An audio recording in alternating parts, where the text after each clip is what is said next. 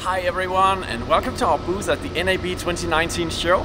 We are excited to give you a peek into our camera section. We have a Marshall CV350 camera, then a large Sony broadcast camera. This is a first for SKAARHOJ, and it's controlled by our RCPs. Well, basically all of them are.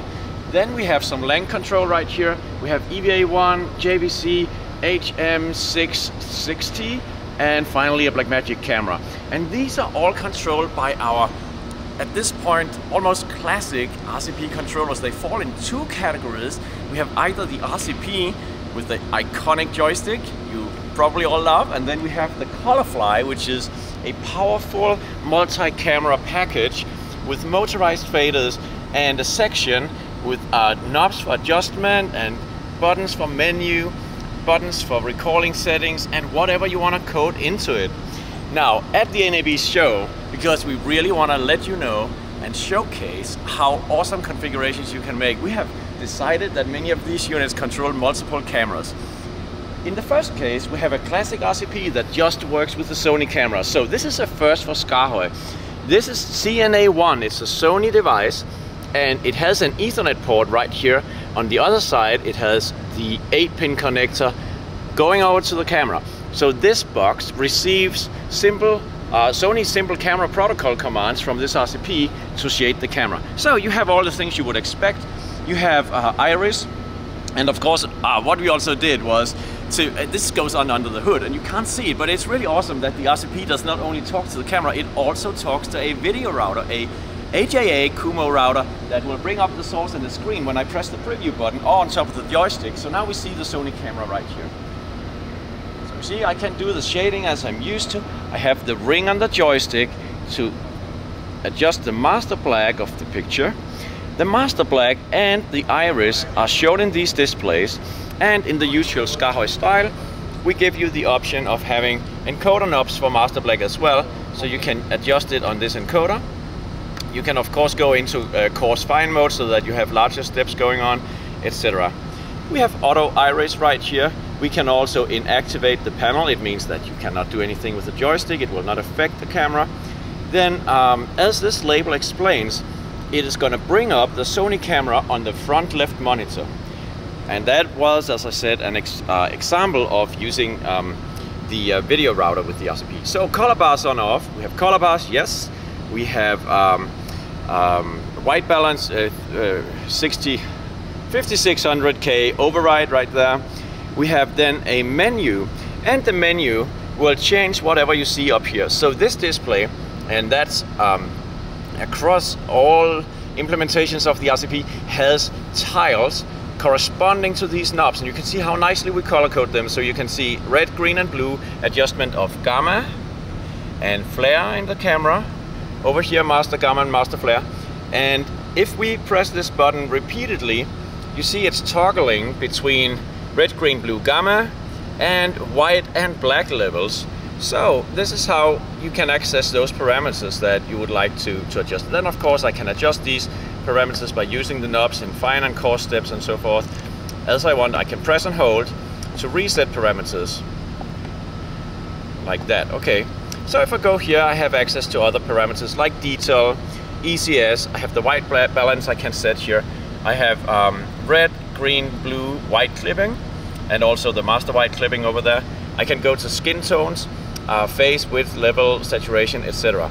So we have implemented all of the SSCP protocol for these cameras. Not all of these features are actually implemented in this camera, but that's, as you know, from the RCP 1500 from Sony, that depending on the camera, you have access to the features, of course, that the camera supports, otherwise not.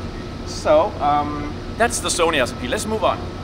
So the next one is one of the RCPs that has an option of a motorized fader.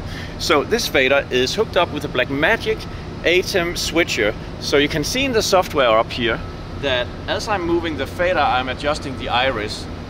And as I'm moving the fader in the software, if I wanted to do that, you can see the iris is following along with the fader action, or the action I do in the software.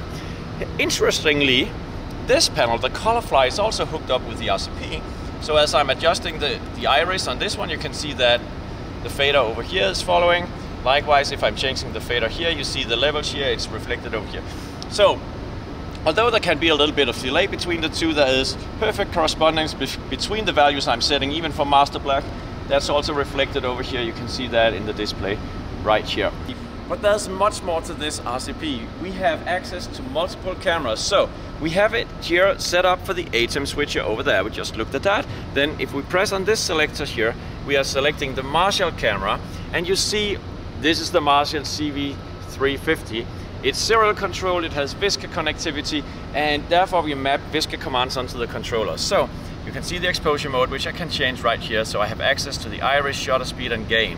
And of course the iris is, if I adjust it up here, you can see that it's actually moving the fader. And of course you would use the fader to adjust the iris values. In this case, because the iris is discrete, it has like a number of steps. The fader will typically move like that. And that's a consequence of having discrete iris steps. Then we have the shutter speed mapped onto this one as well, so it's really close to the operation that goes on down here. I want to take you to the next level, because this is connecting to an NXT 910 frame synchronizer over here from Ensemble Designs.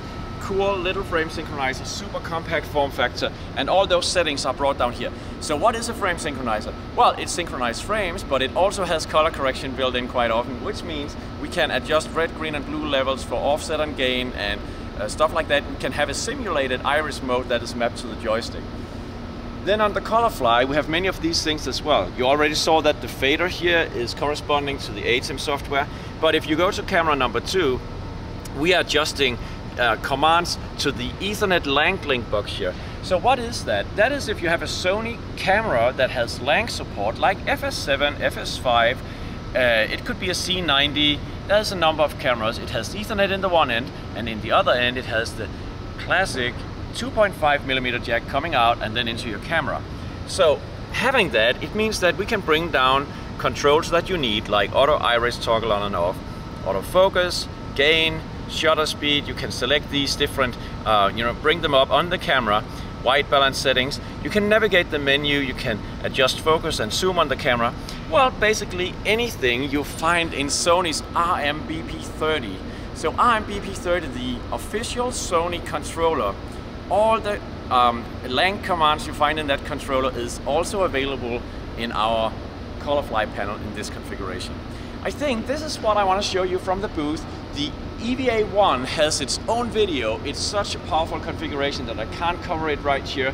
This one is working with a JVC camera. It's coming up later this year. And over here we have the inline 10, which is simply another form factor working with, in this case, the Blackmagic camera. So that's the NAB 2019 booth from SKAARHOJ, the RCP section right here, with all these great cameras we support.